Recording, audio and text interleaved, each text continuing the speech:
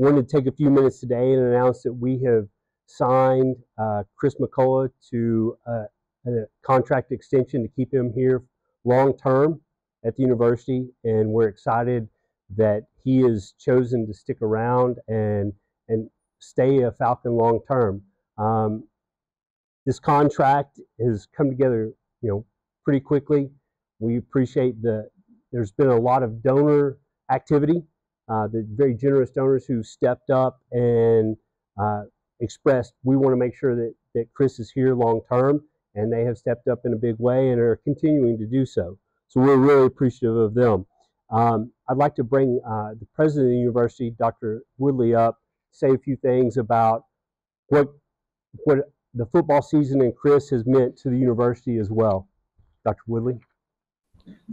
What an exciting time it is for the university to have such amazing momentum in our athletic programs. We are thrilled to sign this contract today to keep the momentum going with Chris McCullough. He's an exceptional talent. And beyond his exceptional talent, he has brought together the family of the student athletes and worked with them both on and off the field. And we really appreciate that in our community. Our community has responded to the momentum of the football program, but we have a lot of momentum in all of our athletic programs.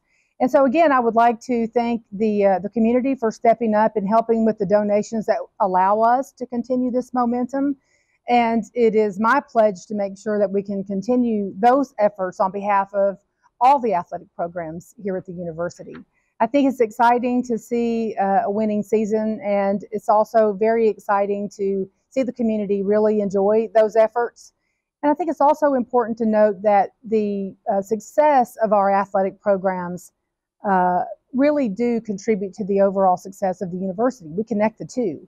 The ability for this community to get excited about the athletic programs, but also to invest in the university, to move the athletic programs along, does affect our enrollment. It affects the excitement of students who want to come and make this their home. And so we love this opportunity to keep all of this amazing success going. And big kudos to Chris McCullough and all that he has brought to this program, and to all of the coaches of our other athletic programs. We're excited, and it's no better time than to be a Falcon. So thank you. And I just want to say thank you to Dr. Woodley for embracing the vision of that Chris has taken, where Chris has taken the football program and stepping up and wanting to make this commitment as well to the football program, to athletics in general, and to Chris. And so thank you, Dr. Woodley, for that. At this time, I want to bring Chris up and let him say a few words. And then afterwards, Chris and I are happy to take some questions from you guys. Appreciate your time. Yeah, truly a great day for me, my family, but also a great day for us as a program, knowing the leadership and the commitment that they have and the community has to not just me and my family, but my staff and our program moving forward. And not just our program, but all of athletics. I think you see the success that football had kind of carried on to other sports.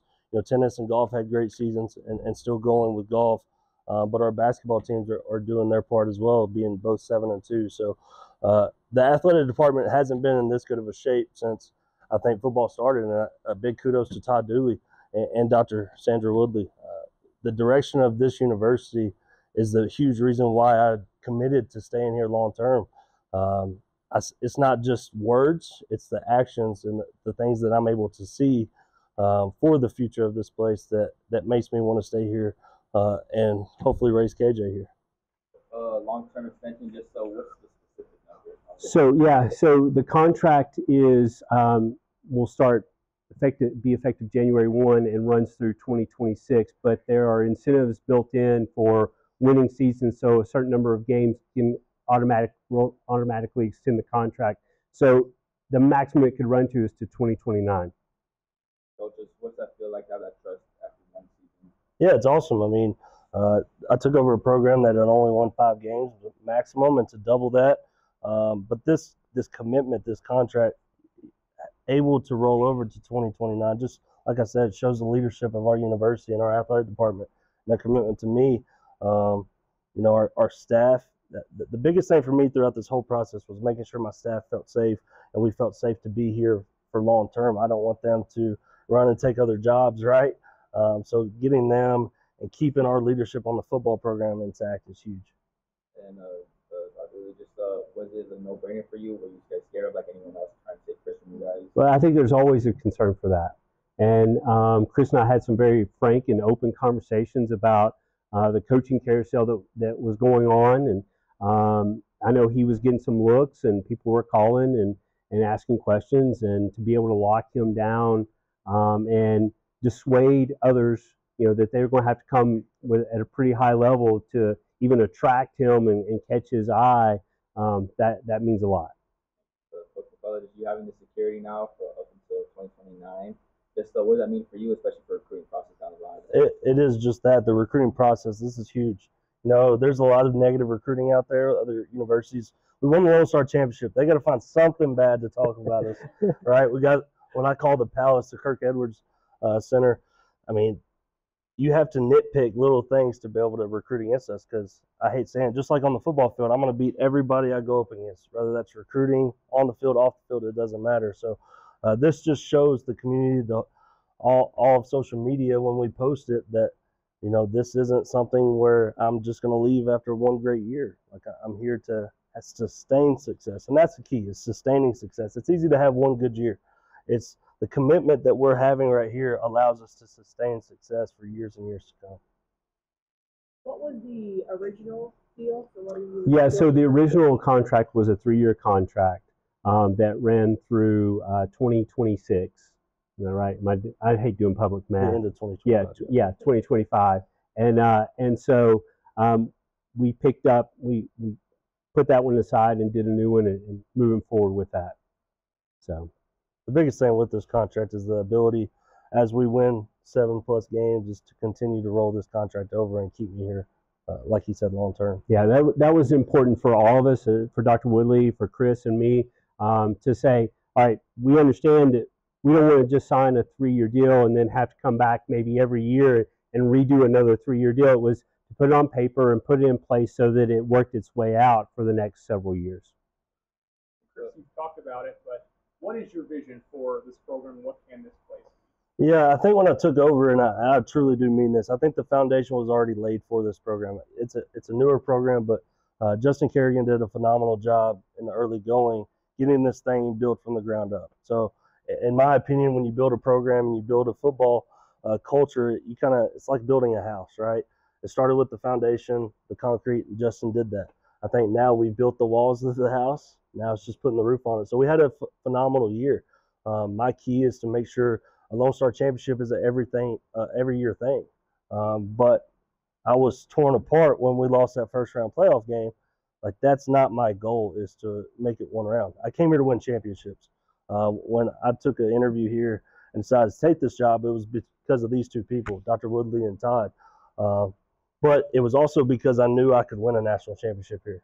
It's only a matter of time. And we took that first step of making the playoffs, winning conference and all that. But now it's time to look further. Like, I want to be regional champs. I want to be national champs. So, this allows us to get a bigger head start in recruiting. Obviously, winning helps, but showing that the guys we were competing up with, the other universities, that, hey, I'm here to stay and you're going to have to come beat us. The dude said that keeping you was a priority. Did you take any offers? Did you hear any other offers from other schools? Yeah, I mean, he said it. Yes, I got phone calls, as any good coach should after a season. Just like after a good year of athletics, he should get phone calls. Our president should get phone calls about opportunities at other universities. That's part of our profession. The key is, are we going to listen to those, or are we going to want to stay home? And I want to stay home. If you're going to stay home, what does it mean for you to have your family here just for the next couple of years? No, it's awesome. A coach's wife is probably the hardest job in the world, because we just went through a long season, getting to make the playoffs, extra week there added, where we didn't get to see each other a whole lot. Well, most jobs, you have a tough season, and then afterwards you get family time. No, not for football, not for athletics. Now it's into recruiting. So 6 months out of the year, we don't see each other very often. So her knowing and being comfortable with this area and not having to pack up the house again and move and all that stuff is huge, because it puts a lot of stress on her thinking about where we're going to be the next year. she doesn't have to worry about that right now. And I want to speak to that for a minute too. When I approach and recruit, I recruit coaches. That's who I recruit, coaches, the staff. And when we recruit, we put forward that it's family. We want a family atmosphere. And so we had an open position in athletics for part-time administrative help, and we hired Hannah McCullough. I mean, that was a no-brainer for us. I mean, so Hannah's up here most days of the week. KJ's here. You know, KJ's being passed around across the office, and multiple babysitters across. You know, and so we put we show it, we demonstrate it, and that's important to us to be able to do those kind of things for our people, and we want to continue to do those things and show that we mean what we say. We want to create a family atmosphere. Yeah, family is our culture of football, right? We talk about it a lot, but it's not just something we talk about here at UTPB. It's something we live on an everyday basis. Starting with him, starting with Dr. Woodley, like family is everything to us, and this shows it right here. How are you hoping this decision, will help continue to build a fan base that, you know, is excited about college football here in a place with a hotbed of high school football?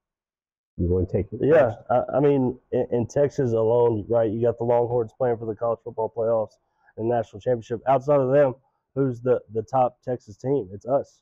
We have the second best record in Texas. So being able to continue to grow our fan base, obviously football is huge in the Permian Basin, but we're still a relatively new program that's finally hitting its stride and success. So everybody wants to be a part of that. Well, if you lose a head coach, you kind of lose some excitement there. Well, I'm here to stay for a while, so you're not going to lose that excitement. We're going to continue to build this family and continue to build our brand of football for the Permian Basin. Yeah, and I think you know, having these pieces in place long term really helps us build on that momentum. You know, our next steps are football stadium, revamping all of our athletic facilities, all of these things, so we have it on campus, and we do have that attraction and appeal as a college football town, not just a high school football town, a college football town as well. I mean, there are a lot of universities within the Lone Star Conference in the state of Texas as well that would love to be in a metropolitan area like Midland and Odessa. I mean, we have over 300,000 people in the population here and stuff, and there aren't many places like that, many universities that have that population driver. So we can be really elevated just given our population base. Appreciate you guys. Thank you all.